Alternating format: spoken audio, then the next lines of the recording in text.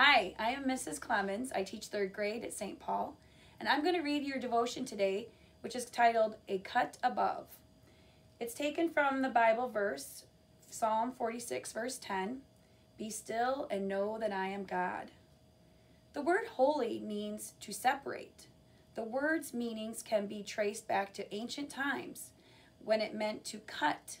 To be holy, then, is to be a cut above, better than the rest, extraordinary, and that's God. He is a cut above us. What scares us does not scare him.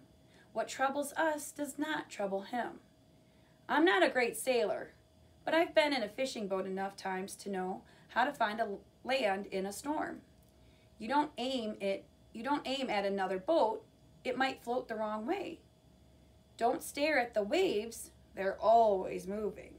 Set your sights on something that isn't moved by the wind, like a light on the shore, and go straight toward it. When life is stormy, don't follow your friends. They might go the wrong way. Don't stare at your troubles. They're always moving. So set your sights on the one who never moves, God.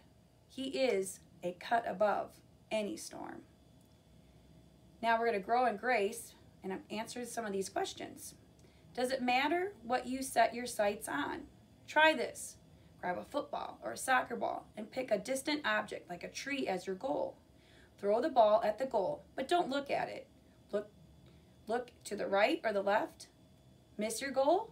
Try again, this time keeping your eyes on the goal. Better? Always keep your eyes on the goal and on God.